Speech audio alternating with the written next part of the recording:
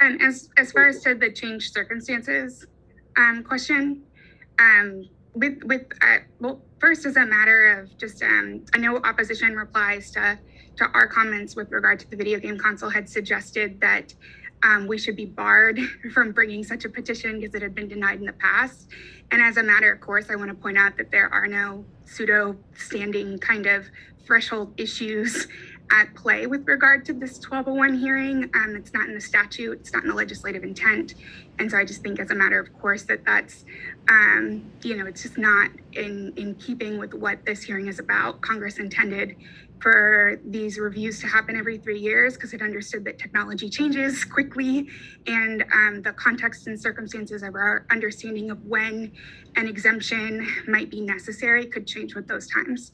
Now, to the extent that it's something that the librarian would want to consider under the fifth factor of the 1201 statutory analysis with regard to video game consoles, there have been significant changes since the 2018 review.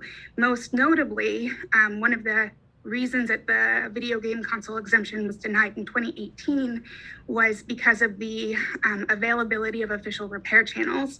And I know that Mr. Williams had kind of gotten into this a little bit, but the facts there simply aren't true. In 2019, Microsoft announced that it was no longer going to repair devices that it didn't have in active production. And the Xbox 360, the Xbox One, the Xbox One X can no longer be repaired through Microsoft. So there are no official warranty repair options or even outside of warranty repair options with regard to many of these consoles. So consumers have no choice but to either buy a completely new console or to, just throw it out, basically.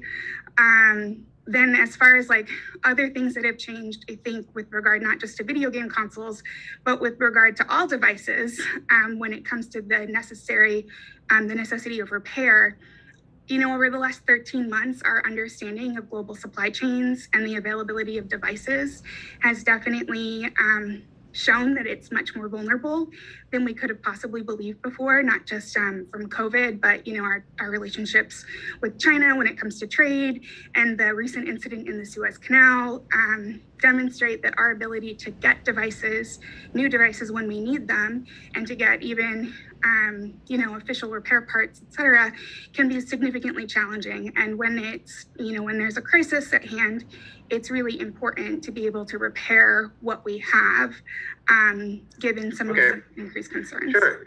Thank you, Ms. Burke.